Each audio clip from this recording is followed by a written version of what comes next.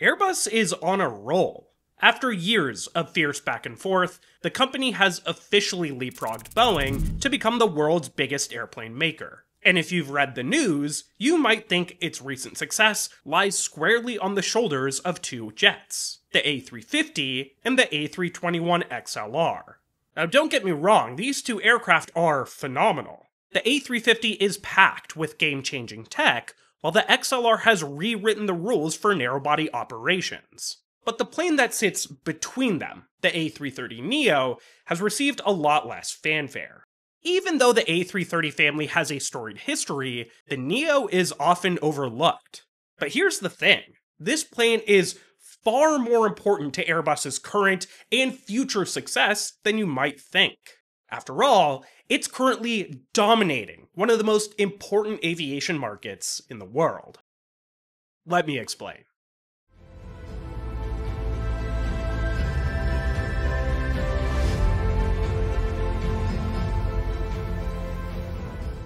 Before hopping into it today, I just wanted to say that I love my job. Being a YouTuber comes with a lot of perks. I get to travel, be my own boss, and share stories that I'm passionate about.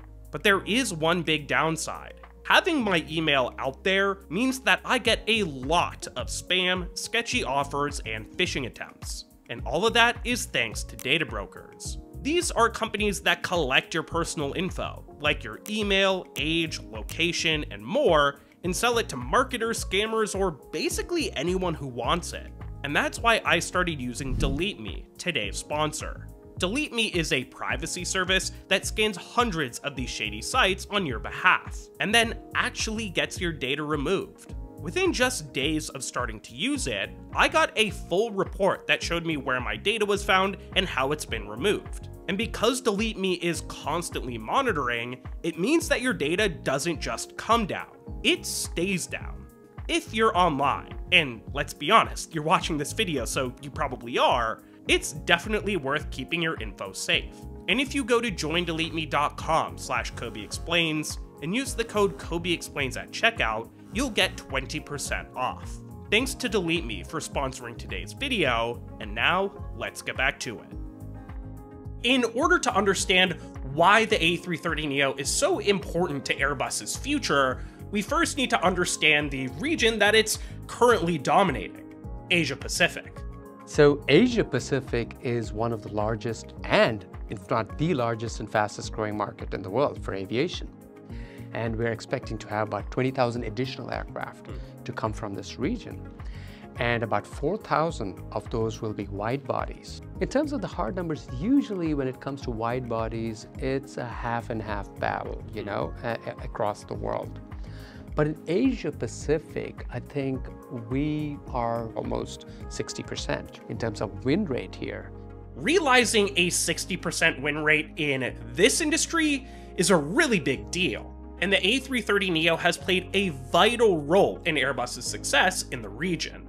Nearly half of all NEO customers are based in APAC, China, and South Asia, with airlines drawn to its strong economics. By incorporating lightweight materials, a new wing, and ultra-high bypass engine, the NEO sees a 14% fuel burn improvement over the original A330 and a 25% improvement over the 767. But let's be honest, fuel efficiency is a major selling point for all airlines, no matter what corner of the world they're from. And yet, the NEO seems to have unique appeal in Asia. Why is that? Well, it all boils down to a single word: versatility. You see, Asian carriers face some really unique challenges. The region is so diverse, and its airlines need a Swiss Army knife of a plane to tackle all its idiosyncrasies. Arguably the biggest challenge that its airlines face is geography. APAC is home to some of the most distinct and varied geography on Earth.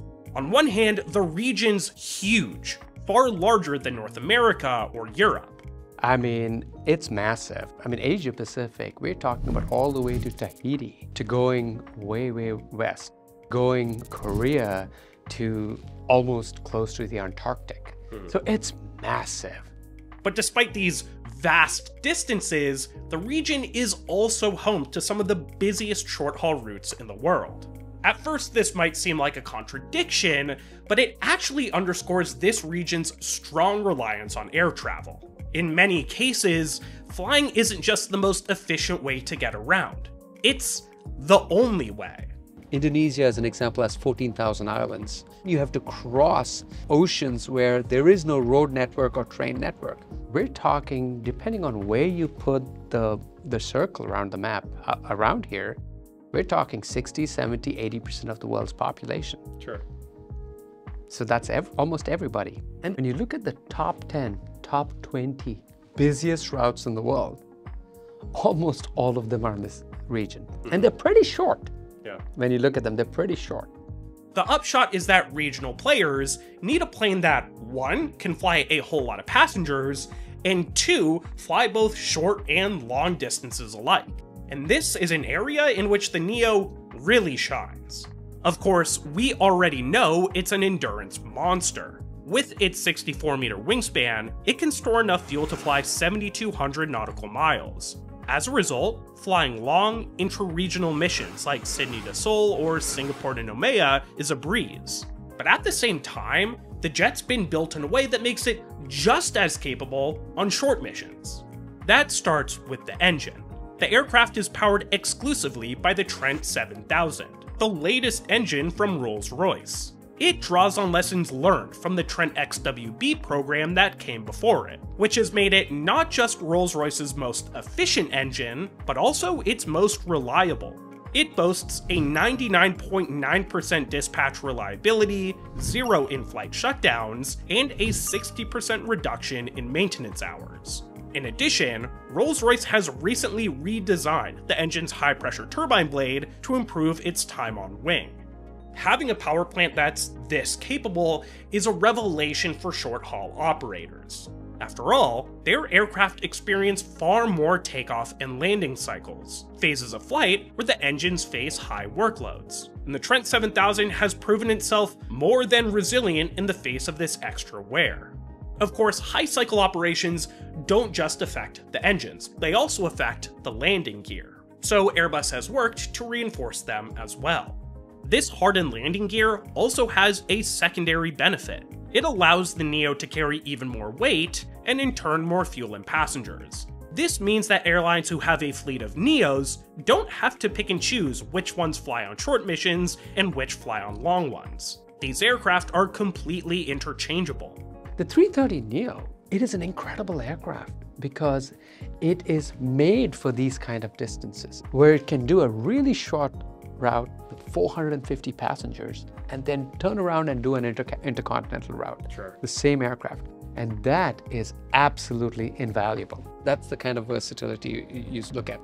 Okay, so geographical diversity is the first reason why the NEO is so popular in APAC. But it's far from the only reason. In addition to being geographically diverse, APAC is also economically diverse. Places like Singapore, Hong Kong, Tokyo, and Sydney are economic powerhouses, with exceedingly high per capita GDPs. And because of that, there are plenty of airlines in the region that cater to premium travelers. If you look at the top 10 airlines in the world today, in terms of the premium rankings, you'd see a majority of them are in this region.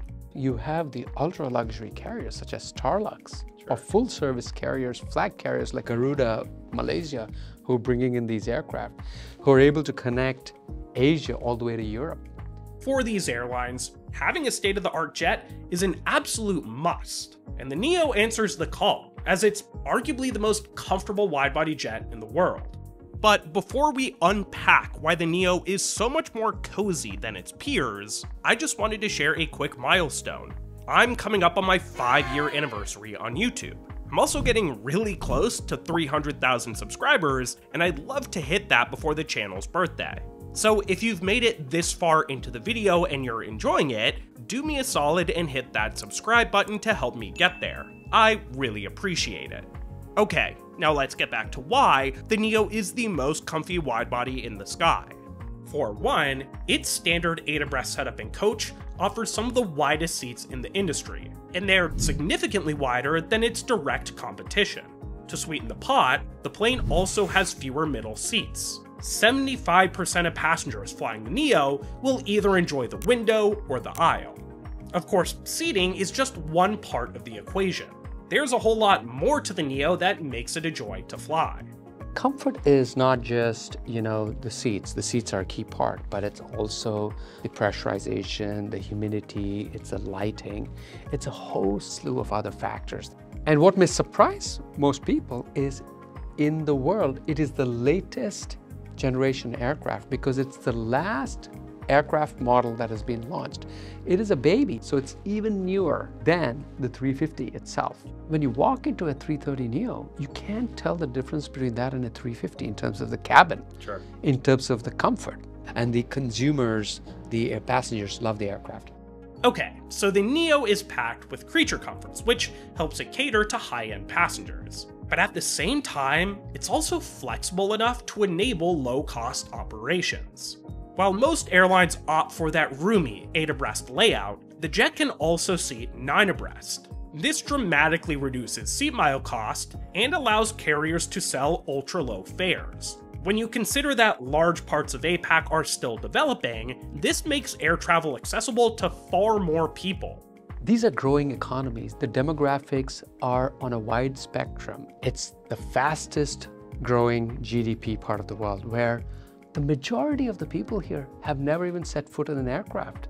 So cost is important. And there is no aircraft per seat that can reach the cost of an A330neo on this planet, period. And it gets passed on to the consumers who can have low airfare. So that's a big deal. Another thing that low-cost operators love is just how cost-effective the A330 platform is. We've already talked about the plane's impressive efficiency, but what's even more impressive is how it actually achieves that efficiency boost. Airbus didn't need to make radical changes to the platform. Rather, they made thoughtful, targeted upgrades that have ensured the NEO retains commonality with its predecessor. This is really, really important when you consider just how popular the original A330ceo is in the region. 1 out of 3 wide bodies in this region are A330ceos. So if any carrier already has an A330ceo, this is an easy transition to this brand new modern aircraft. So it makes absolute sense to make the switch. One of the most, if not the most important trait that the NEO shares with its predecessor is its cockpit and flight control architecture, which helps airlines save big time on pilot training. Over the next 20 years, we expect 270,000 new pilots to be trained.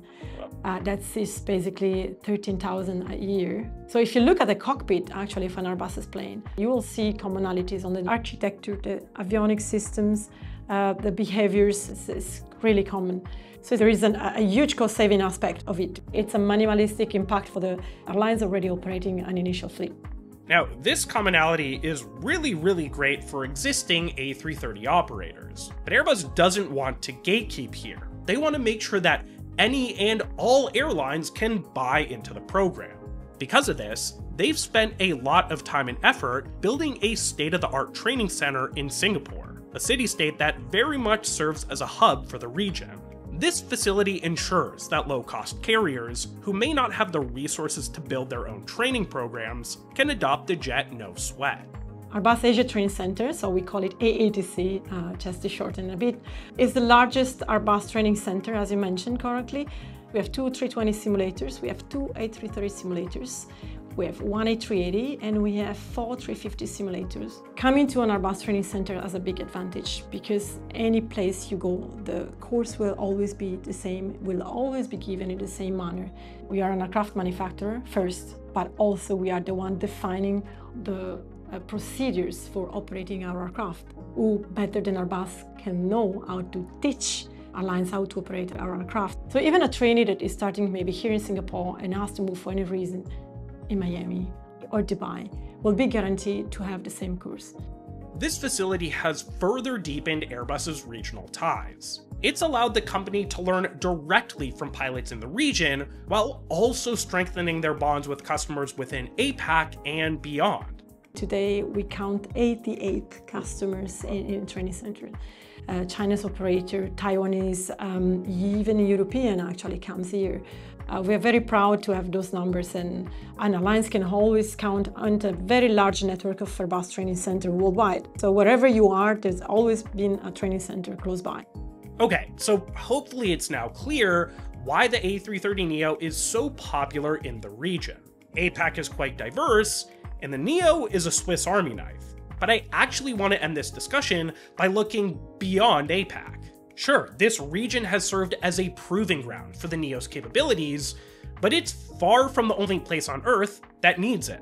Africa, South America, India, and others face many of the same constraints. They have limited transit infrastructure, diverse wealth distribution, and rapidly growing populations. As a result, I think we're on the verge of seeing the Neo explode in popularity. What it's done in APAC will serve as a template for what it can do for the rest of the world. And as it makes an impact, it'll evangelize many more customers to both Airbus and its philosophy, helping the jet maker further grow its lead against Boeing. So while the Neo may be Airbus's most overlooked jet today, it's got just as bright a future as any other plane in the sky. So what do you guys think? Is the Neo the most versatile jet in the world, or is there another one out there? Let me know your thoughts in the comment section below. Oh, and I also wanted to take a second to let you know that I just revamped my merch store. It's got new gear, higher quality prints, and also lower prices.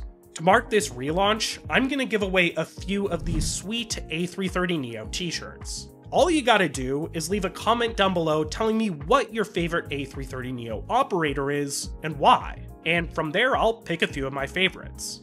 Thank you so much to my patrons for helping to make this video possible. If you like what I do and want to help the channel grow, go ahead and check out this link right here. And as always, if you learned something new today, leave a like and subscribe to keep learning. And until I see you again, don't forget to look up.